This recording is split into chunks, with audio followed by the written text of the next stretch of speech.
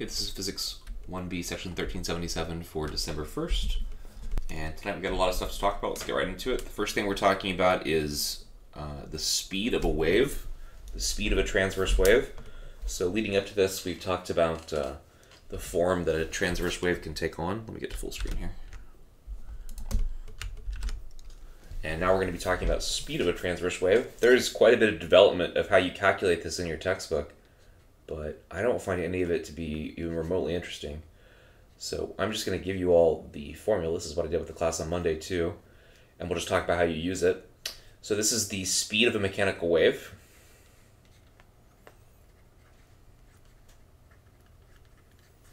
And in particular, this one refers to a wave on a string, although the same formula can kind of be generalized for other types of waves.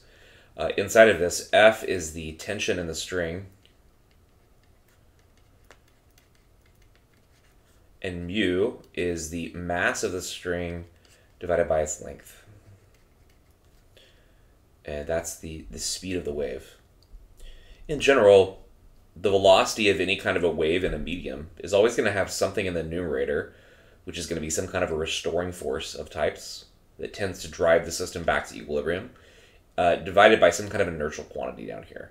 So if we're talking about a wave of water or something like this, then the thing that shows up on the bottom down here would probably be the density of the water, and the thing that shows up here would be something like maybe the buoyant force or something like that, but some kind of restoring force. But in general, we're going to get an equation that looks like this, and we're going to look at this problem that's right over here and see if we can't try to solve it.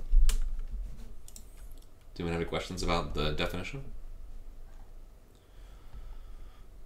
All right, so in this problem, I guess I'll make it a little bit bigger. It says one end of a 2 kilogram rope is tied to a support at the top of a mine shaft that's 80 meters deep. The rope is stretched taut by a 20 kilogram box of rocks attached to the bottom down here. A geologist at the bottom of the shaft signals to a colleague at the top by jerking the rope sideways. So this guy is going to send a pulse. It's going to travel up the rope. What is the speed of the transverse wave on the rope? If the point on the rope is in transverse simple harmonic motion with a frequency of 2 hertz, how many cycles of the wave are there in the rope's length? Okay. So we have a 2 kilogram rope. We know that. That's the mass of the rope. And tied to the bottom of it is another mass, these samples down here, that are producing a kind of tension in this rope.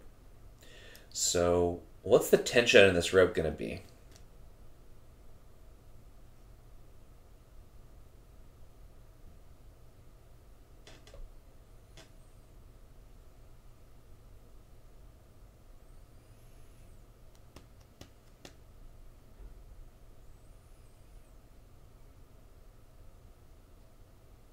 The weight of the rope and the mass. That's kind of what I thought too.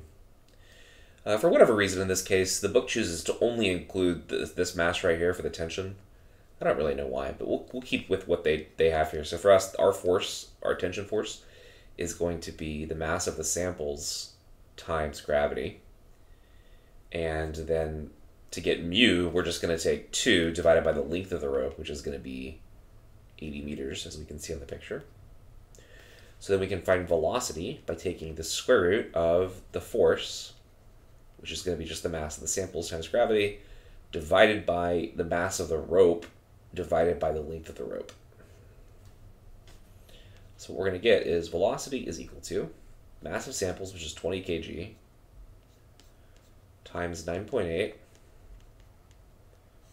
Then we divide by mass over length, so little m is 2, divided by 80.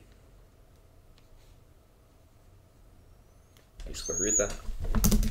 Let's see if I actually brought my phone out here. I thought I did. Here it is.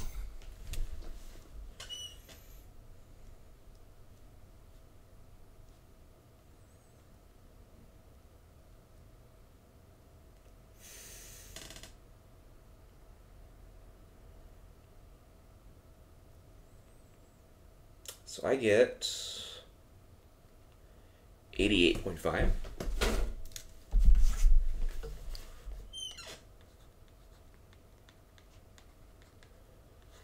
as the velocity of the wave on the string.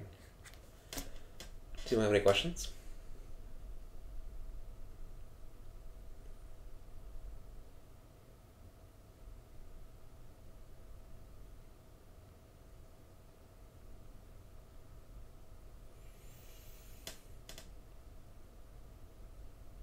Okay. If not, then over here, next thing we want to do is, this is part A. Part B says if a point on the rope is in transverse simple harmonic motion with a frequency of 2 hertz, so if a frequency that's 2 hertz, the question is, how many cycles of the wave are there in the rope's length? How can we figure that out? How many cycles of the wave are there in the rope's length? What can we do to figure that out? What kind of equations do we have?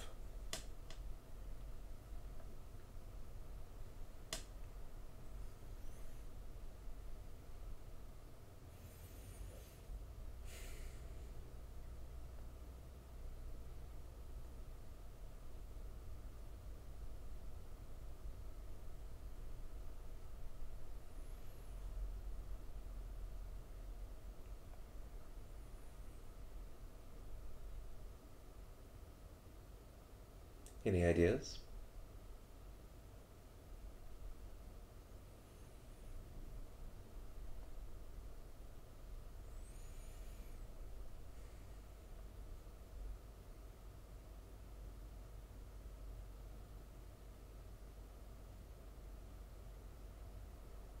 Nothing, huh?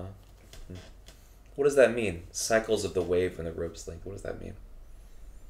What are they? What does that even mean? Cycles of the wave. What are they talking about?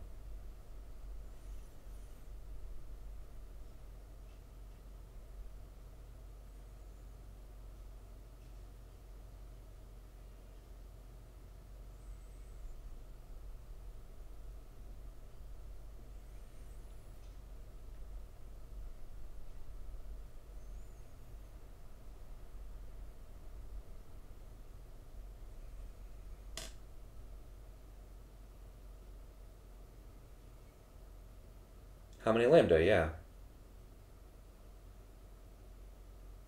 Lambda is wavelength, right?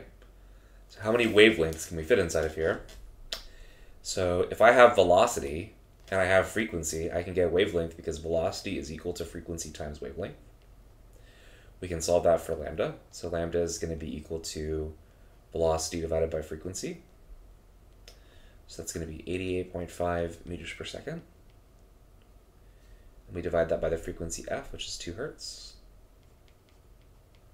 A hertz is an inverse second, so we'll get units of meters. If we do 88.5 divided by 2, we're going to get 44.3 meters. That's the wavelength, but it isn't quite the answer.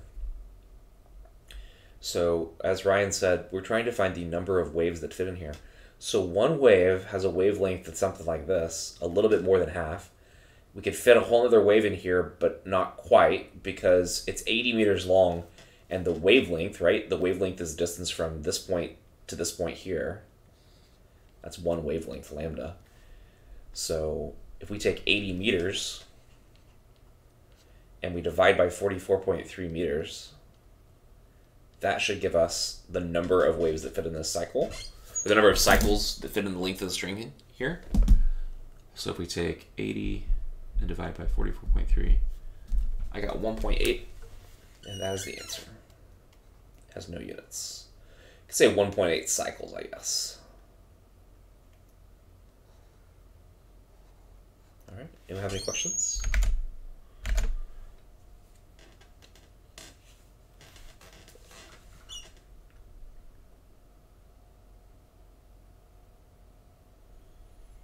Does that all make sense?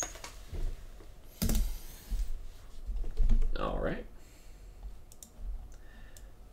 Next thing we're going to do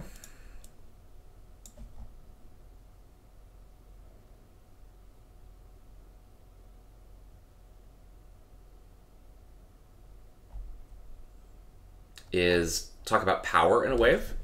And this is another situation where the book goes through a long derivation. I don't at all see what value is gained out of it, but what they come up with is that if I have a wave, and it's a periodic wave that has some frequency f, and I'm transporting, I'm sending waves down a string by like vibrating a rope or something like that, that there's going to be an amount of energy that's transported per second power that's going to be equal to, and the number they give us is the average power sent by the wave, is going to be 1/2.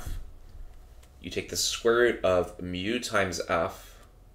Mu, again, is the mass density of the rope, mass per unit length of the rope. F is going to be the tension in the rope. And we have to multiply that times omega squared and the amplitude squared, where A is the amplitude of the wave, and omega is equal to 2 pi multiplied by the frequency. This is the angular speed, or the angular frequency. And then this gives us the average power per cycle, in a way. It's average power per second, but it's averaged over one cycle. Okay? Oh, I know. I remember now why this example's here. I was trying to think why we need the information from this bottom example to solve this top example. Okay, so this is the power transmitted by a wave, or the energy per second, basically, right? And in this problem, we can kind of try to understand how this equation works by using it as an example. So it says, in part A, it says, in example 15.2, which I've included down here, at what maximum rate does Thraki put energy into the clothesline? That is, what is his maximum instantaneous power? The linear mass density of the clothes is, let's write this stuff down, mu equal to 0.250 kg per meter.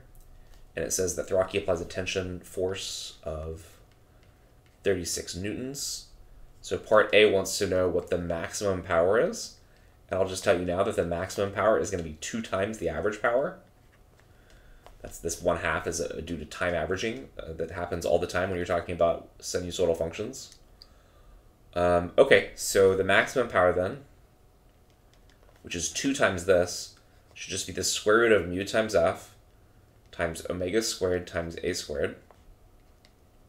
So this is going to be the square root of mu, which is 0.25, multiplied by the tension, which is given as 36. And then this is square rooted, and then the other stuff isn't. It says what do we have for frequency? Let's see.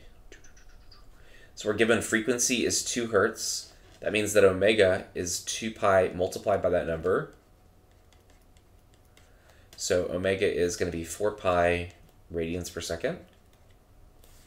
You can plug that in here, 4 pi radian over second. We're squaring that. The amplitude squared, the amplitude is given down here, 0.075 meters.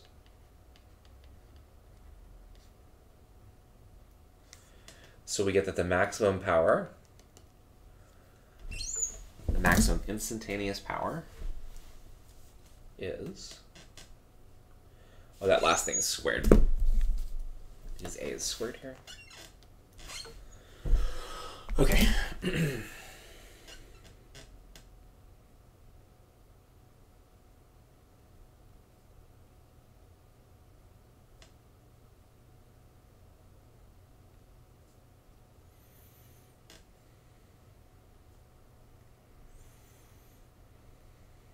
Okay, I get 2.66. Do you all agree?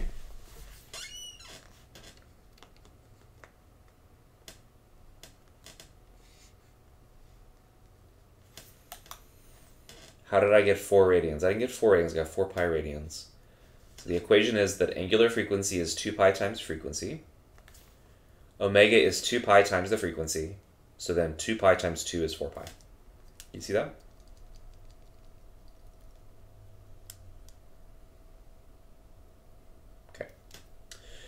Part B says, what is his average power? Well, the average power is just the same thing that we just found divided by 2. That's going to give us the average power. So that's going to be 1.33.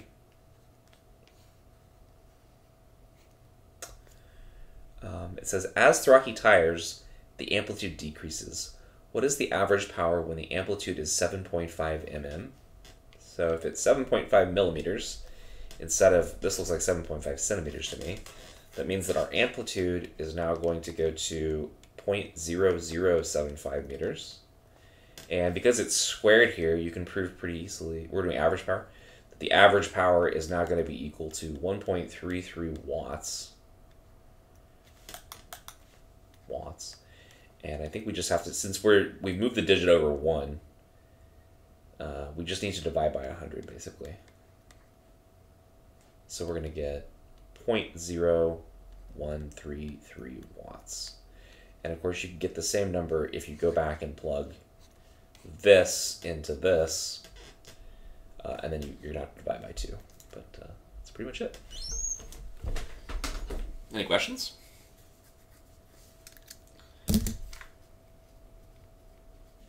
So energy is transported with waves, even though the medium itself doesn't move. And this allows us to find the rate at which energy is transferred, basically.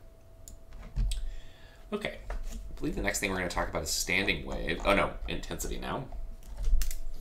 A lot of random topics in this section that have very short equations with them. So the next thing we're going to talk about is intensity of a wave using what's called the inverse square law. Okay, let's start off with something simple. So suppose that you're at a concert, and let's say this is the stage where the main act is, and there's all these speakers here, okay? And so you've got these speakers, and they're sending out energy, right? Suppose that there's 2 different people at the concert. There's lots of people, but there's one person here, and one person that's twice as far away, okay? Which person is going to hear more intense sound? The person that's closer or the person that's farther away? Got a big speaker here. The person that's closer, right? So what this is about in terms of what we're going to discuss now is how much weaker is the sound heard by the person that's twice as far away? Is it twice as weak? Is it 4 times as weak? That's what we want to figure out, okay? So in order to understand this, we have to imagine that as the source sends out energy, it's sending out energy in really 3 dimensions. So if I was to come over here and like draw a circle, and then draw a circle here, and tell you what the radii are, so let's say that the radius of this one is R1, and the radius of this one is R2, and then we realize that that energy that's being emitted by this wave, the sound wave, is actually going to spread itself out over the surface of a sphere, right? Like this.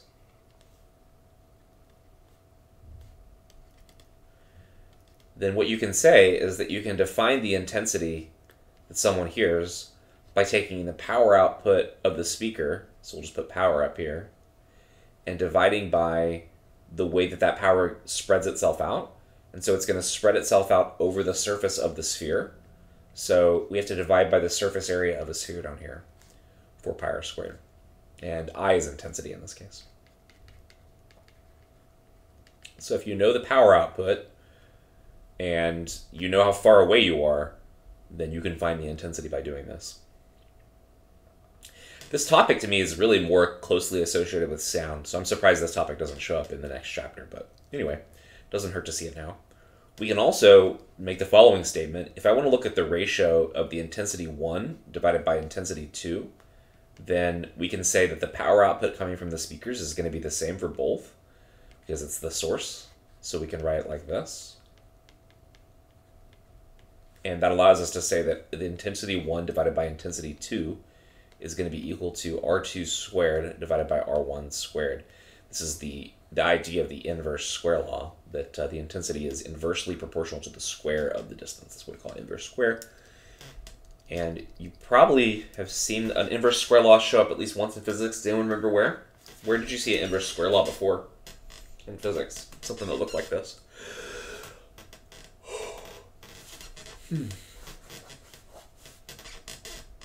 You remember an equation where there's a 1 over r squared in it?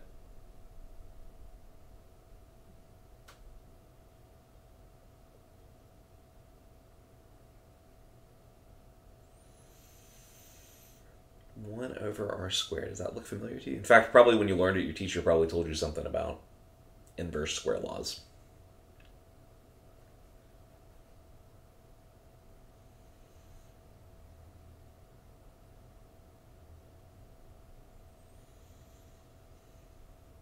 No? Anyone? Inverse square law. Gravity. That's right, it's gravity. When you learn about gravity, the equation looks like this.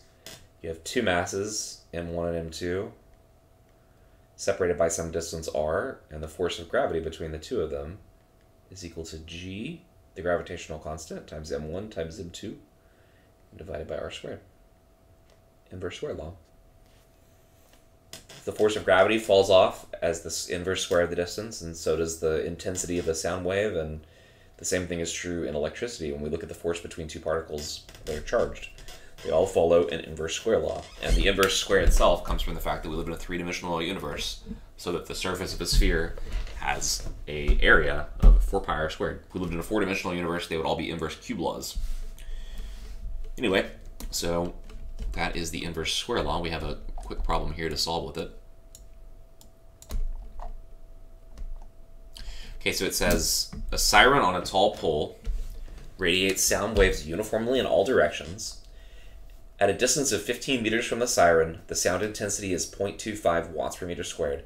At what distance is the intensity 0.01 watts per meter squared? So we're told that we know the intensity at one location, 15 meters, that the intensity at that location, the intensity is 0.25. The units for intensity are watts over meter squared at a distance of 15 meters. And we want to figure out at where is it going to be the case that the intensity is equal to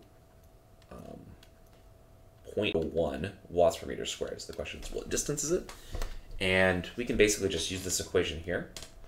In fact, we can probably write it right here. We know I1 and I2. We know R1. We want to find R2. So we're going to get that R1 squared times I1 over I2 should be equal to R2 squared. We can then square root both sides, and we'll get that R1 times the square root of I1 over I2 is going to be equal to R2. I'll scroll down because we're running out of room. Okay, so that equation, so we plug everything in, R2 is going to be equal to the square root of 0.25 divided by 0.01. I'll leave the units off here just because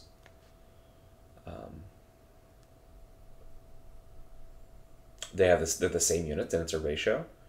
We multiply by R1, which is 15 meters. That'll give us our answer.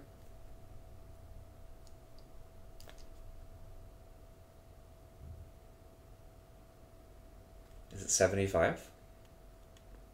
What do you all get if you plug that in?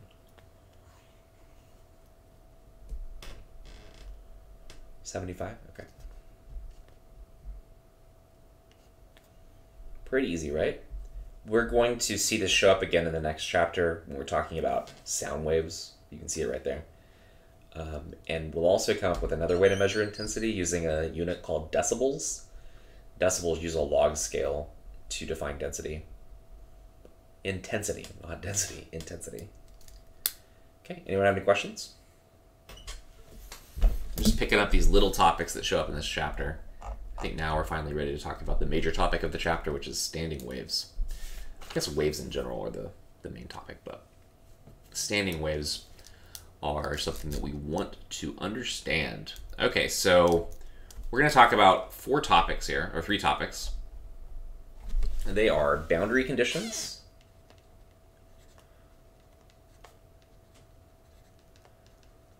and I'll show you an example of that one. Wave interference.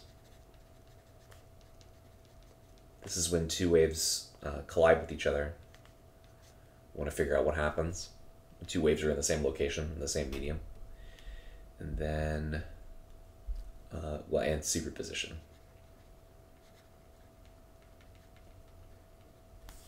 Okay.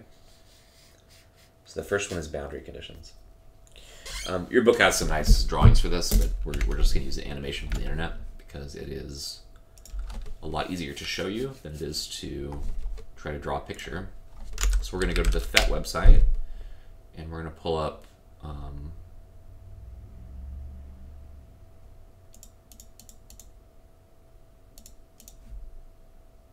this one. I guess we can look at this one too, but I think this is getting a little ahead. We'll just focus on this one for now. Okay, so first thing is boundary conditions. We have the ability with this wave to have it have no end, in which case the wave would we can basically put a pulse right here, and it will send this wave, and it will just kind of keep going forever, as if the string was infinitely long, right? We can also send a pulse here, and the pulse will look like something like that. We can even get rid of all the damping, which will make it so that the pulse will maintain its size the entire time. That's what we'll start with by doing. Okay, and I want to make this a little bit smaller too, so it's more spiky. There we go. There we go. So now let's look at what happens when I replace the open end with a fixed end. So now I have a fixed length of string, right? And this point over here is forced to not move, right? So now watch what happens when I send the pulse down there.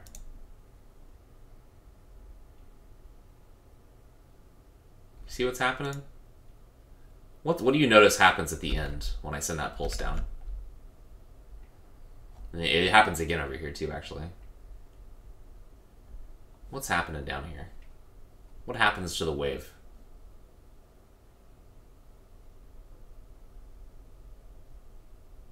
How would you describe what has happened to the wave? Energy is conserved? Maybe that's the explanation, but it flips. Exactly, it flips. So it starts off as like a crest, right? It comes in, and then upon hitting this, due to Newton's third law, this object pulls down on it as it tries to pull up, and it completely 180 degrees flips it. We call this phase inversion, or a 180 degree phase reflection. In fact, we call what's happening here reflection because the wave basically bounces off of this point and then sends back the other way, right? Okay, so this is what you have to remember. When you have a fixed end like this, that makes it so that the wave bounces back, but it flips over when it does so, okay? That's important. That's only with the fixed end, okay? So this is what the boundary condition tells us, okay? The boundary condition is that this point must remain fixed. That's the boundary condition. The effect is the wave flips. So when the boundary condition is a fixed end, the wave is going to flip upside down, all right? Back to normal motion. Bounce, bounce, bounce. Okay, so that's what happens there. So we're going to restart this. Now we want to see what happens when there's a loose end. So now this rope right here no longer is fixed in place, but it can slide up and down here. So tell me what's different about this one. Should be able to figure it out pretty quickly. This end over here is still fixed, so it's still causing it to flip, right? But this one doesn't, right? In this case, after the reflection off of the end happens, the wave just kind of goes back with the same, it changes direction. It was going to the right, now it's going left, it reflects, but it has no phase inversion. So this shows you one way in which waves can be a little bit different than particles. If I take a particle and I bounce it off of a wall, the particle will just bounce back at me. There's no way the particle can flip upside down or anything like that, right? But waves can. So this is the loose end boundary condition, and we can see that it causes no phase inversion. Much later on, if you take Physics 1D, you're going to learn that light has a similar effect whenever it bounces off of like a mirror or something like that, or when it bounces off your dashboard. And just keep this in mind, keep this picture in mind, because it'll probably help you at that time. Okay, so we have these ideas of our boundary conditions. So I wrote that word there. That's what I mean by that, is the end fixed or is it open? The second half of this is what happens when two waves hit each other, okay? And for this, what I'll try to do, we'll keep it in slow motion. And what I'm going to try to do is I'm going to try to send a wave towards that wave when it's coming to me. And I want you to watch what happens. We're going to wait till it flips around. Here, we'll go back to normal motion.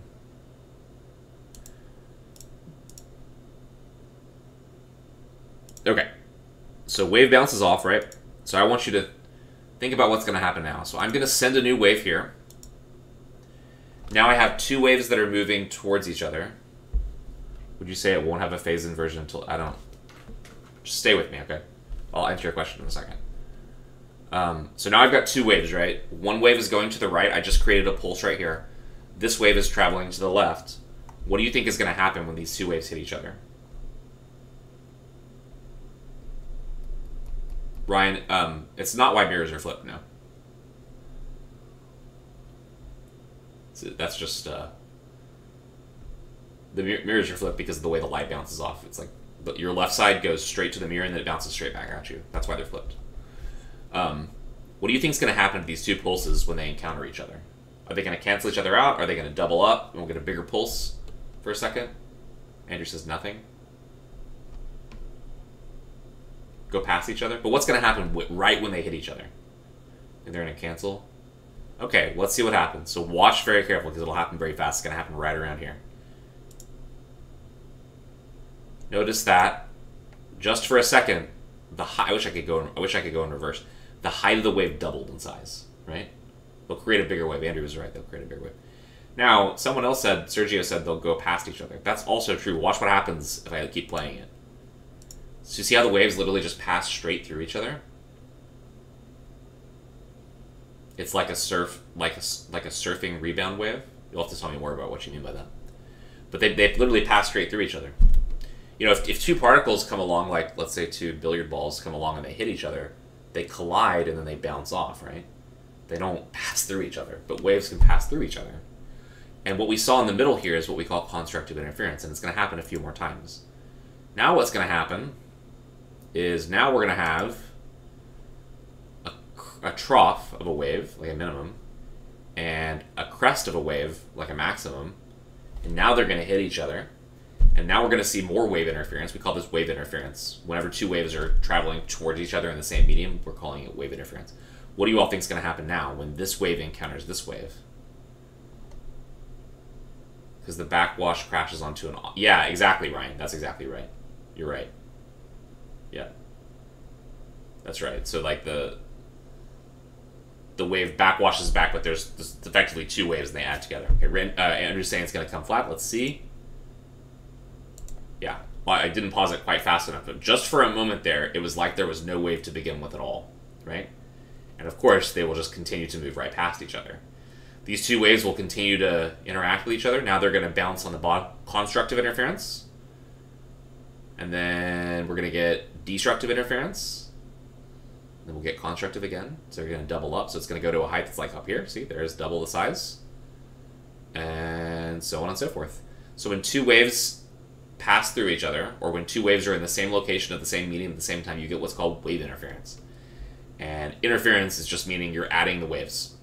So if one has a negative amplitude and the other one has a positive amplitude, this is positive, it doubles. If one's negative and positive, it will do like this. Now there's another possibility we can have. Here, wait. Another possibility we can have is I have a wave going down like that has a certain amplitude, and I send another wave coming like this. They're different sizes, so they can't completely... Look at what happened to the medium of the wave. It will eventually reset itself to the original setting, but...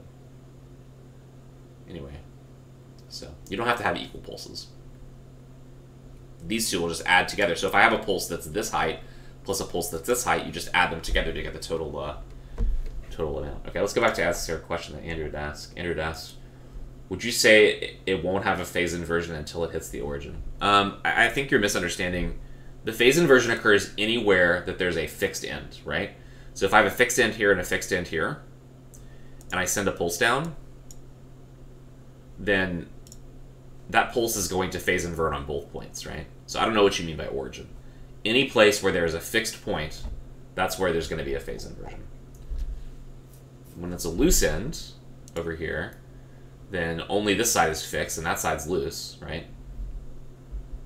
It gets inverted once per cycle over here because this end is fixed. You know, always at the fixed end it's going to invert. The loose end is not going to invert. Okay, so I think we've covered all the main topics. I will try to summarize them real quick here. Although I hope that you got the general idea. So boundary condition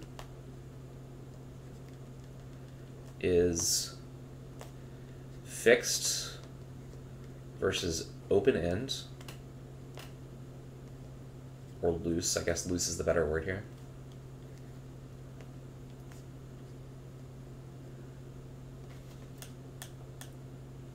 Loose end. Okay. Wave interference is the idea that waves basically can add together. That's really superposition, but wave interference occurs when two waves in the same medium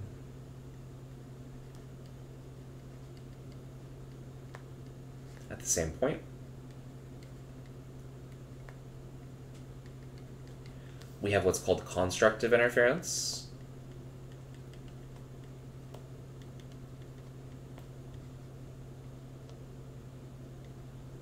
This one occurs when you have, for example, like two maxima. And we have destructive interference. This is when you have one maxima and one minima, or one crest and one trough.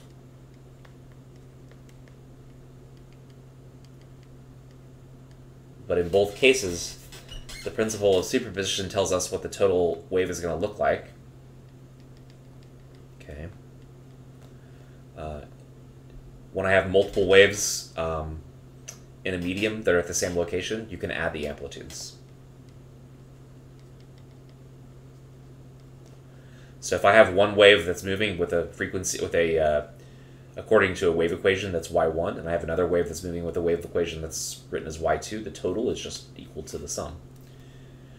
Because the wave amplitudes are like scalars, effectively. All right? Okay.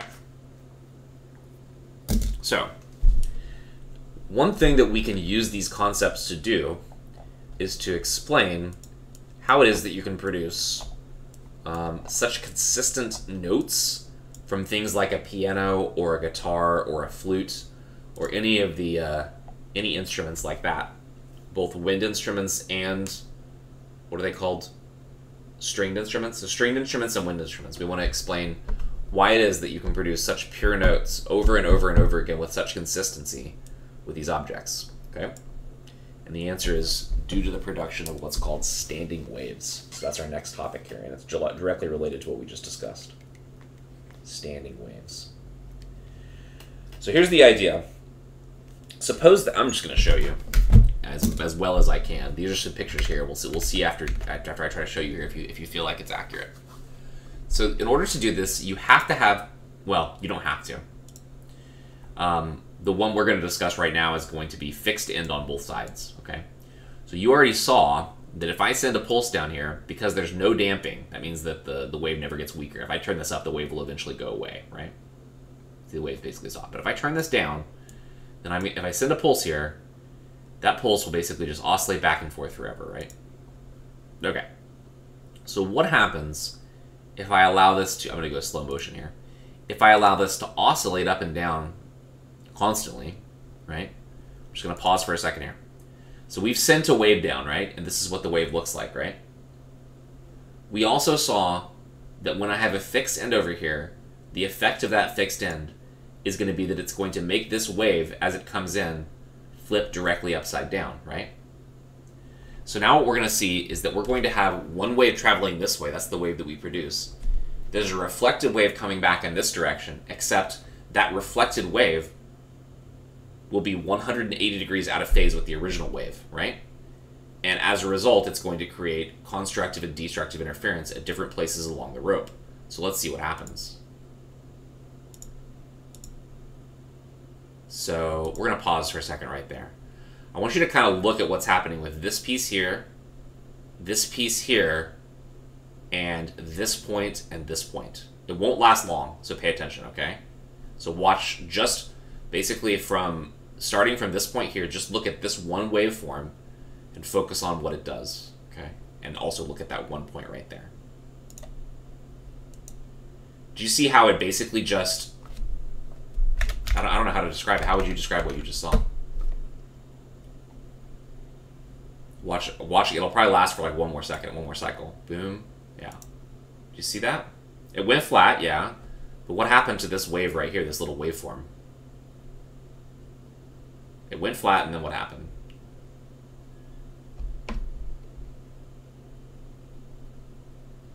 It mirrored to the axis, right? So it started up here, then this part basically bounced down, while this part bounced up.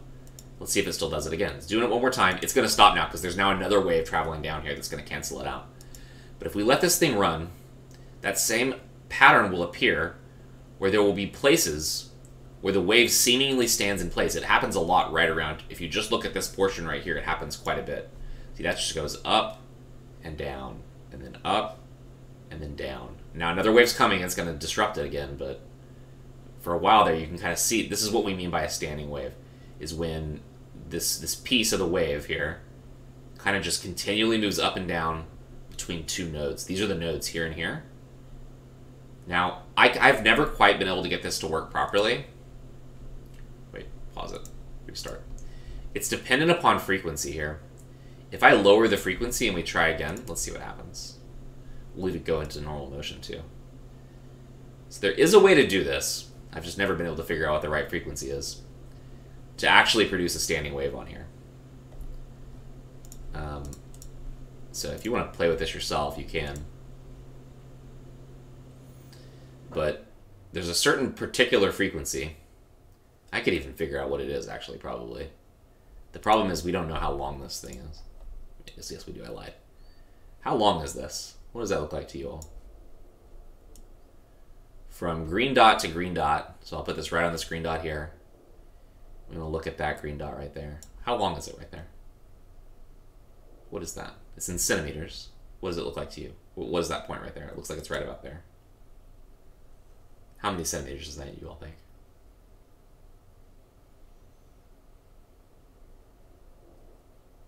Seven and a half. 1, 2, 3, 4.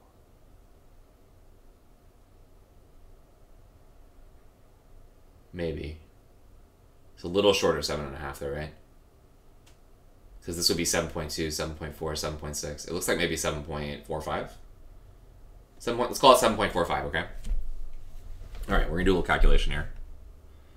We're going to learn pretty soon that the frequency of a standing wave, okay, is going to be equal to, like,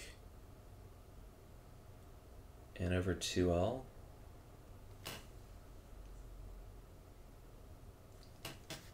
Times root f over mu. Oh, there's just no way to figure it out because we don't know. I knew this wouldn't work. I was trying to think about it for a second. There's no way to figure out what the right frequency needs to be.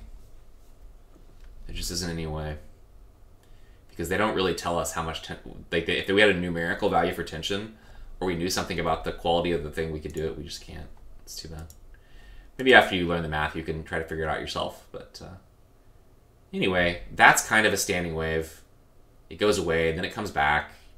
And it goes away, and then it comes back. And then eventually the whole thing just stops. What if we go to like a really low frequency? Let's see if we can see. I really would love to produce a standing wave for you all. It's kind of there. Oh, that's actually really good right there. Just it always goes away really fast. That's a standing wave almost. So this thing right here we call a node. We call this a node. We call this a node because it kind of stays in the same place. See it right there? That point is basically just not moving. That is a standing wave. When this point right here stops moving and there's just two full waves on here, we're actually getting pretty close to finding it. Maybe we can figure it out. Let's see. Do we want to go smaller? Let's go down to 8.83. See if we can make it see this point right there. For a second it was doing it. Here it is. Kind of locks in place. See how that point sometimes just locks in place like that? Yeah. Anyway. I don't know why they don't have... oh, maybe there is a way to do it on here. I think there is like a... Here it is. This is it. I didn't show this to my other class. It's a flash one, so I don't know if this will work. But sometimes it does. Okay, so what we can do actually to get this one...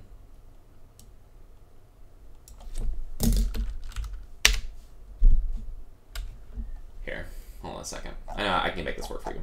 Let's see, Oxstars one text. We need to open this program. Then I need to open, copy this. Windows, this one. Wait, can I just find it? FLASH. There it is, Adobe Flash Player. Then I need to go over here and do this. Oh, that's not it. I just want to copy the link. I wonder if I typed it in wrong. Okay. So what is it called? Normal modes. So we need to go through here. What I'm trying to do is to download the Flash file, because these things don't support Flash anymore. Wait, what was it called again? Normal modes. N-O-R, normal mode, there it is. And then we need to get the SWF file. SWF, there it is. And now if we open this, it won't work, but what we can do is we can copy this. Oh, no, not that. This. And then I can come over here to this Flash player. Didn't I open it? Whatever, we'll just open it right here.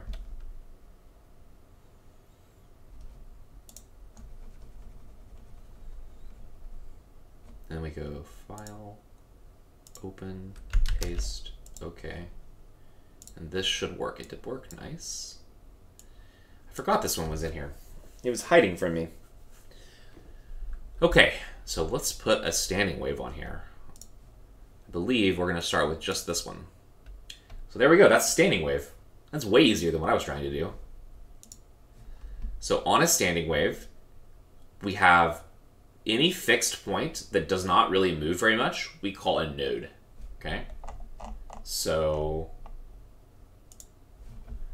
this point here and this point here are nodes, okay? Let's stop this, move back to the initial positions. Is that the 0 positions? There we go. And now let's look at mode 2. Mode 2 is such that there's a full wave that fits in here, one full wavelength, right? And if I click start, I think this picture down here is almost a little better, but this picture is still quite good. Now this has become a node. Do you not see? I don't know if you can tell that this is what I was trying to go for in the previous one. Anyway, so now you have a full wave that fits inside of here with 3 nodes. There's a node here that's not moving, there's a node here that's not moving, and there's a node here that's not moving, right? Now if we go back to the original wave, which was this one, and we let it oscillate back and forth, this is like half of a wave. So the length of the string in this case is exactly equal to a half of a wavelength. And if we go down to the mode 3, now we have, there's a full wave here. Wait, can I pause? Is there a pause button? There we go. There's a full wave from here up to here, and then another half wave. So there's like 3 half wavelengths that fit in here. And that's a standing wave. You can actually do this with, you know, a sibling or family member or friend if you want to, where if you take like a long extension cord, it helps to have something that's kind of weighty.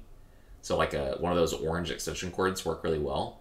But you could do it with, if you have like a rope that's like used to like, but any kind of thick rope, like if you have rope for climbing or rope for skiing or something like that in a boat, what you can do is you can hold the rope and you can have each of you basically whip the rope as hard as you can.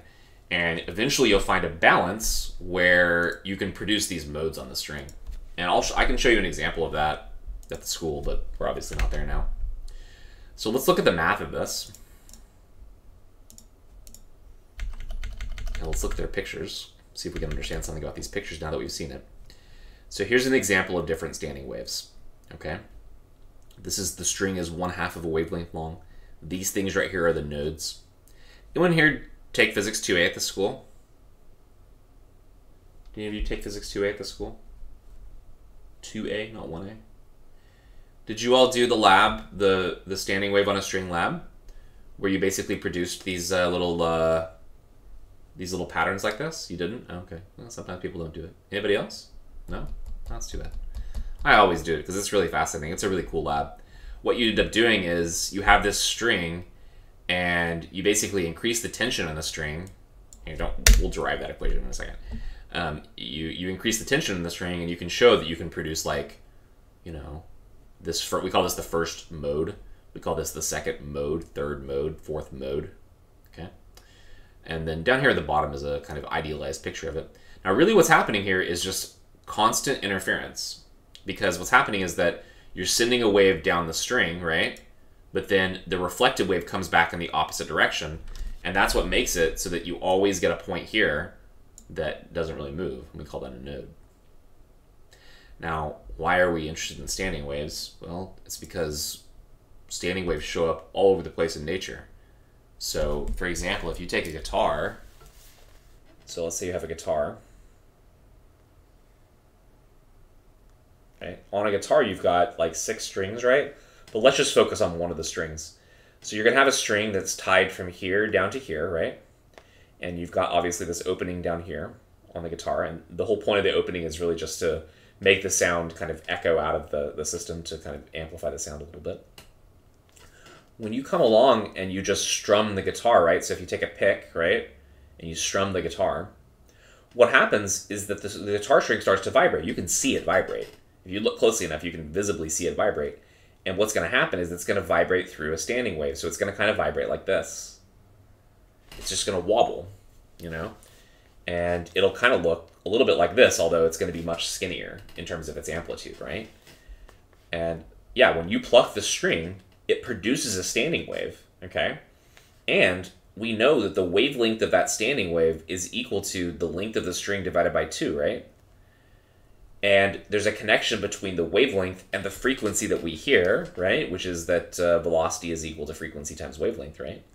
So that means that by changing the tension in the rope and by changing the length of the rope or the string, you can change the sound that comes out of it, right? So that's one of the reasons we talk about standing waves. They also show up not just in sound, and they don't just apply to stringed instruments. The same thing happens inside of a wind instrument where the air inside the tube is subjected to similar conditions. But they also show up, these standing waves, in quantum mechanics. In fact, let's talk about this stuff, and then I'll talk about how we'll talk about how LED screens work, or some types of LED screens nowadays work off of standing waves as well. But instead of using standing waves of sound, they use standing waves of light.